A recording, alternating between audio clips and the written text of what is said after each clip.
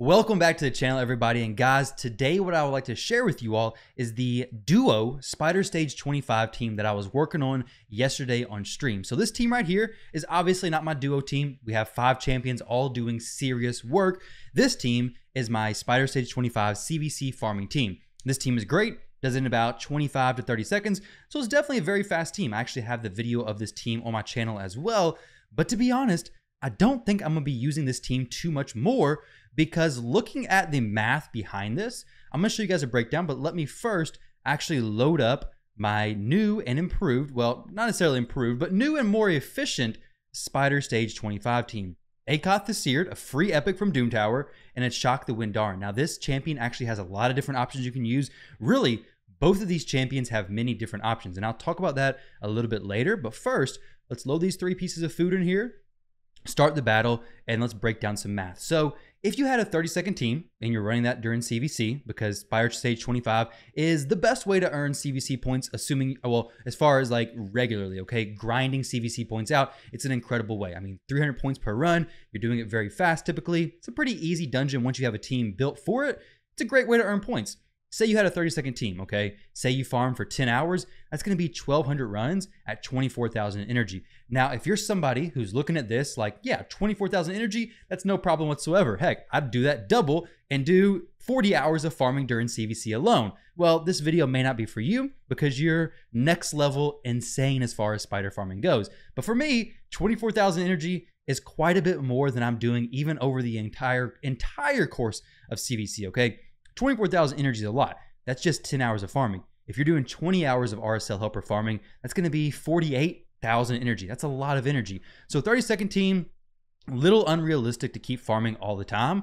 But we go down here to the next one, a 2-minute team, okay? 2-minute team is going to be obviously slower than 30 seconds. Not too difficult to know that. But 300 runs is going to be 6,000 energy, okay? 6,000 energy over the course of 10 hours. Not terrible, definitely more than some people are going to use, not as much as others, okay? So 6,000 energy over the course of 10 hours. If you did 20 hours total over CVC, that's going to be 12,000 energy.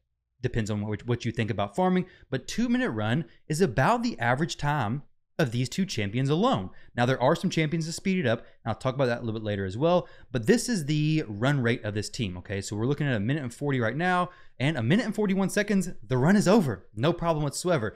Now, the nice thing about this team, you'll notice, is there's no presets, okay? So no team setup, and the reason why that's so nice, if you're somebody who's using RSL Helper, then you don't want team presets to be there, because if you have team presets and you're leveling food champions, RSL Helper is not going to be able to go in here, take out the food champions, make sure everything stays correct, and then rerun the team, okay? So you want to make sure that RSL Helper can swap out just the food champions, and it does exactly that. So you'll see that Akoth and Achak both are in green, which means both these champions are locked in, okay? There's nothing special you have to do.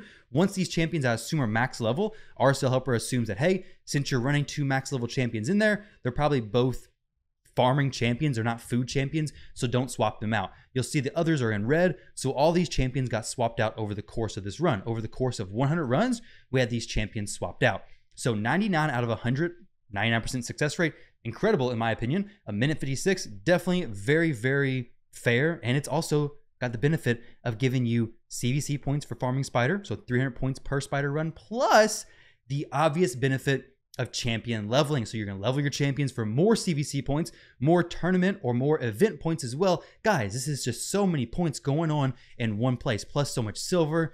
It's just such a great deal overall that I definitely think a lot of you should consider this, especially if you're one of those people who are like, yeah, this Spider Stage 25 30-second team is just going to be using way too much energy. It's just not worth it. Let's go ahead and look at the gearing of these champions, okay? So first things first, any champion that's used in these videos, if it has a buff or debuff chance, you're probably going to need it booked. If it has a cooldown reduction, you're probably going to need it booked. So Achak, you're going to want the A3 ability fully booked. The A2 ability is very nice to have fully booked as well. 1 whole epic book. That's pretty crazy, right? Now this is a lot of books. You don't really need the A1 fully booked, I don't think.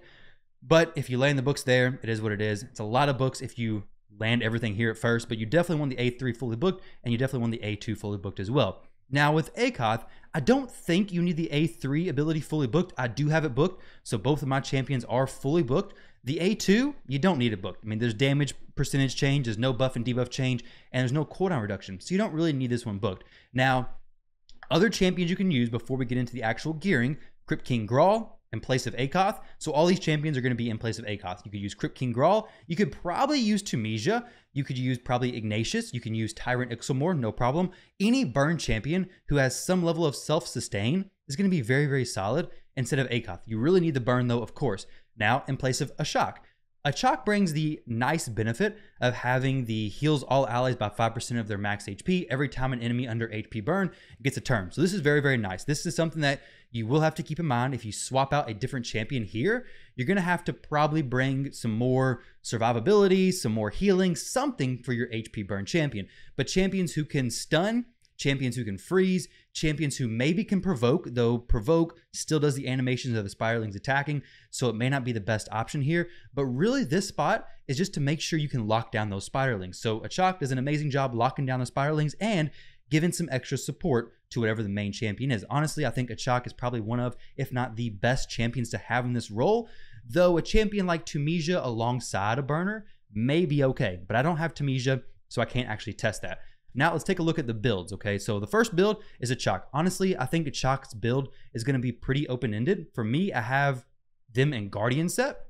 So we're taking a little bit of pressure off of my main champion. So Wearer absorbs 10% of all damage dealt to ally champions. Not significant, but it's also not irrelevant either. So it's a little bit of extra damage, meaning I don't have to gear Akoth as tanky as I would have maybe if Achak didn't have the Guardian set. Plus, it heals by 10% every turn, so it's definitely very, very nice.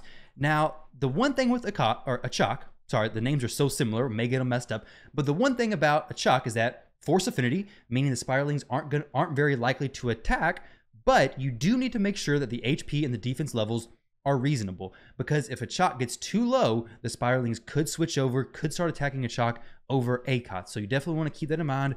You don't really need resistance, because if Achak is not being attacked, nothing to resist, not a big deal whatsoever. You do want to have some good accuracy. You want about 200 after all the masteries are in place. So we have Swarm Smiter giving me an extra 16 per enemy champion alive, I believe. So not 16 per champion, but 16 total. I swear I can't actually stay clicked on this page. Here we go. All right, sorry about that. Swarm Smiter, very solid to have, especially if you're not quite at that 200 mark. But I'm not getting resisted, so this is perfectly fine right now. The speed, 200, you probably want 230 plus, to be honest. Closer to 250 is going to be better, but honestly, you just want to make sure you're going frequently enough to make sure the Spiralings aren't attacking. I have Achak at 232, and then I have Akoth at like 250, more or less, 248. So make sure the champions are relatively fast.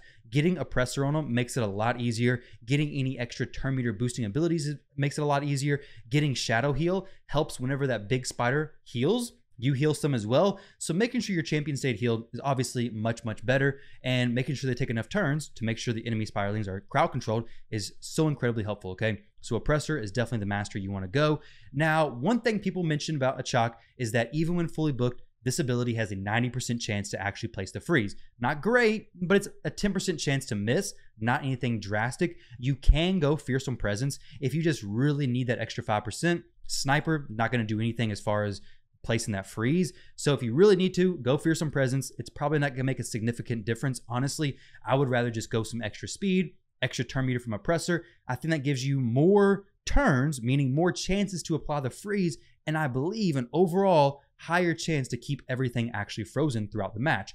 Now with Akoth, you're going to be able to use any of those other champions. Obviously, champions like Crypt King Grawl, champions like Tyrant Ixelmore are going to have a lower gear threshold, because they're tankier champions. They have more abilities in their skill set. But Akoth is a very, very solid champion. Immortal gear, regeneration gear, maybe even guardian gear. Heck, you may even be able to do this with just any gear set you want, but you would have to go over the stat minimum. So the main stats are the HP. Obviously 63,000 plus is what I have. 4,400 defense, 248 speed, 320 resist, 201 accuracy. So resist, you want to make sure you're doing good on the resistance. Now, if you can keep all the Spiralings controlled perfectly, you don't need any resistance. If you're not getting attacked, they can't place debuffs. But if you are not able to control the Spiralings 100% of the time, absolutely perfect. You do need some resist, because without the resist, you're going to get those fails every so often. Like you see in this screenshot, it failed one time. It was probably because some poisons got through and messed up my run. So definitely make sure you have the resist, make sure you have accuracy. You don't want your burns being resisted from the spiderlings. Defense and HP.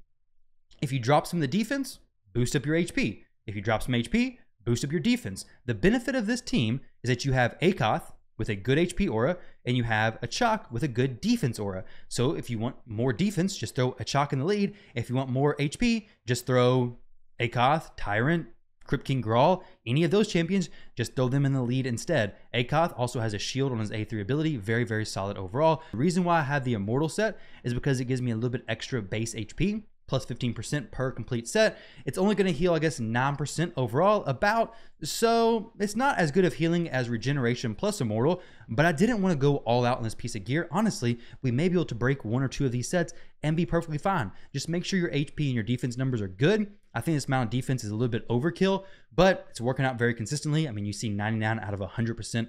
99 out of 100 success rate. So I'm definitely very happy with it. Now, as far as the masteries go, with any of these masteries, if you have the ability to get plenty of resistance, don't worry about going Defiant. Just go Tough Skin, get whatever you need. This is very nice because it helps boost the healing from Regeneration, from Immortal, everything like that. Shadow Heal, like I mentioned on Achak, very, very nice. Over here in support, if you need more accuracy, go Pinpoint Accuracy. If you have plenty of accuracy, go Steadfast. Not a problem whatsoever. Get some turn meter boosting abilities. He does place a buff on the shield, so if it expires, extra turn meter. Whenever his debuffs expire, extra turn meter. Cycle of Magic, very nice to keep him going around to that A2 and that A3 ability. Lure of Steel, obviously going to give me some extra HP from those Immortal sets. And then Oppressor, very, very important. Steadfast, when your allies die, you get some more speed. You can see a common theme here, okay? We want to keep them alive, and we want to make sure they're taking pretty frequent turns. And so far, this has worked great. Now, let's give an example with, wait, dang, we're getting so many offers popping up. This is like the third or fourth offer. 7,500 gems. That's not actually too bad, is it? All right, Plarium, stop tempting me. You got to chill out, okay? At least not on the video. I got to tell everybody I'm free to play. We're not doing Dragon. What's going on here? So let's go down to Spider Stage 25 like I'm trying to show you guys. We'll throw in Crypt King Grawl this time, and we'll see the difference, okay? So the Akoth team, Akoth and Achak, was it a minute and 40? This team should be faster. Now, it does vary, okay? You can see in this screenshot, the average time was a minute 46. I did a run earlier that took me 2 minutes and 33 seconds with the Akoth team, and the run just now showed you guys was a minute 41. So there is a pretty big difference in the team length. Maybe if you went Evil Eye, maybe it could make you have shorter runs, but it's not something that I've jumped into trying yet. But either way, Crypt King Grawl, I think, does speed the runs up just a little bit because he has the benefit of bringing in a freeze as well as Achak's freeze. So Crypt King Grawl plus Achak, going to keep most of the enemies frozen, which is very nice because if they're not doing their animations, it's a much quicker runtime overall, which obviously you don't want this run to take forever. While I mentioned the difference in the energy cost, most people aren't going to be spending this much energy. You also don't want to be doing 4-minute runs where you're spending 2,000 energy basically, or something pretty low like that. So keep in mind, you do want it to be a reasonable fast team. The speeds on these champions have worked great. They're very consistent. This is definitely not a fully optimized version of it. I do believe you can make this faster. I do believe you can make it more consistent, even 100% consistent. You have 2 champions. It's a lot less RNG involved in this, in my opinion, because you have 2 champions, one kind of able to soak each other's stuff. Honestly, if Crypt King Grawl, if the burn champion survives, then you're probably going to be 100% consistent, to be honest, because Achak, if the burn champion dies, Achak's not going to be able to do anything. But if Achak dies, the burn champion, Crypt King Grawl especially, can kind of hold his own on Spider Stage 25, at least for a little while. But all that's theory crafting. I actually haven't tested that. That's just a theory. So if anybody here has a champion who can solo Spider Stage 25, definitely let me know. I'd be very curious in knowing. But as far as this team right here goes, it looks like it's actually slower than the Akoth team, or at least the example I gave in this video. But every other time, Crypt King Grawl has been faster than Akoth. It seems like more consistently, but I actually haven't ran them 100 times to really confirm that. So maybe I'll do that later on. Maybe I give him the 100-run test and see how he does. Looks like it's going to be about 2 minutes and 6 seconds right on the dot. So not too bad of a team. But guys, I'm going to be honest. 5,999 experience, which is the most experience of any dungeon, is pretty solid. And I can go from a 30-second team, which I can't run all of CVC anyways, or a 2 minute and 6 team, which I could run overnight. I could run it for about 10 hours, spend 6,000 energy, which is probably more energy than I'm going to spend anyways. I could get the benefits of champion training events, champion training tournaments, champion training for CVC points, plus my spider runs. This seems like a no-brainer option, to be honest. I mean, it's not as good as soloing because you have one other champion who could be a food champion leveling, but doing Spider Stage 25 solo is very difficult. So this seems like a perfect option for me, to be honest. Stage 24, Crypt King can technically solo. My Crypt King can do it. Not 100% success rate yet, but you guys let me know what you think. I'm definitely enjoying this team, definitely liking it. Like I said, there are so many different options you can use. A burn champion and then a control champion in the second spot. It's a pretty simple team. Test out some different champions. These are the two that worked. I wanted to provide you guys with a team that's very accessible in my opinion. Achak being the only epic you actually have to get from shards. Akoth being what? The second Doom Tower champion. So if you're doing Doom Tower secret rooms whatsoever on normal, you're going to have Akoth. Not too difficult. I have Akoth, okay? And I don't even do Doom Tower secret rooms like I should, even on normal. But with that said, guys, I hope you all enjoyed the video. Hopefully you can make your brand new Spider Stage 25 team. But if you do, and you face my clan in the next CVC, don't use it, okay? I'm not trying to lose CVC. We want to win the CVC. But either way, guys, hope you all enjoyed the video. Thank you all very much for watching. If you enjoyed it, don't forget to drop a sub on the channel. Drop a like on this video. It's all very much appreciated. And I will catch you all in the next one.